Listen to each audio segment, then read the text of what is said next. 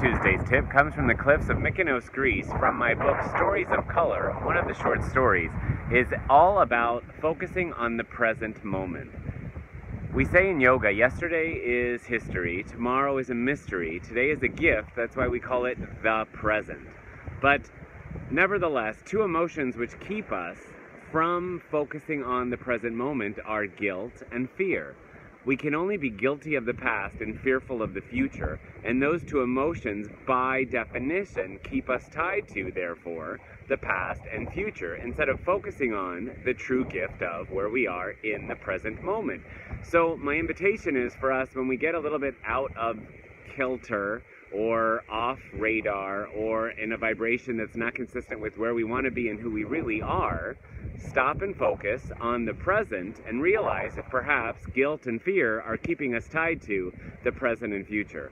As Sarah Jessica Parker says in Sex and the City, you can have a future if you keep your past present. That's this Tuesday's tip from Mykonos, from Stories of Color.